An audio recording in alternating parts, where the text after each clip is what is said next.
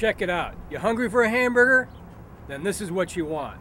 Thick, juicy burgers smothered in cheese, crispy lettuce with a ripe red tomato sticking out. You ready for it? Okay, here it is. This is reality. A sorry piece of meat stuck between two stale pieces of bun with vegetables that look wilted and tired. You think this is bad? I bought my video iPod for plenty of money, only to see the next version come out within 3 months with twice as many gigabytes for the same price. In fact, they even have these nice little pocket-sized ones now with better graphics than this one. I'd love to have one of those. Has that ever happened to you? I bet it does all the time. You get all excited about the next great thing. You can't wait. The day comes, you get it, and the next day the price drops. The newer version comes out, or the previous formats don't work on the newer models. That's just it. Life is a cycle of wanting, getting, and wanting more. Desire, expectation, disappointment. And then you know what happens next? You die. Depressed already? Life got you down? Get over it. Take Schopenhauer and don't call me in the morning.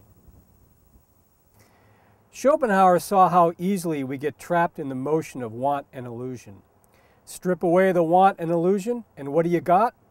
Let me quote Arthur Schopenhauer himself. We can regard our life as an useless, disturbing episode in the blissful repose of nothingness.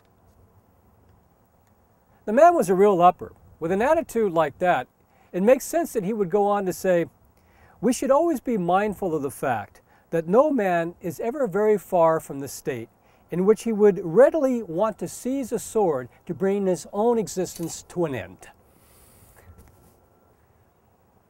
Well, okay, maybe not today. To do so would be admitting that I am a victim of this pointless existence, so described by Arthur Schopenhauer. While he's known as the pessimistic philosopher, if you think of him as just as a downer, then you've missed the point. Schopenhauer is telling us not to be surprised by misery or dashed expectations. Be a knower and not a sufferer. As a knower, I can detach myself from my strong-willed desires. And once done, then I am less likely to be fooled by their illusionary promises of happiness.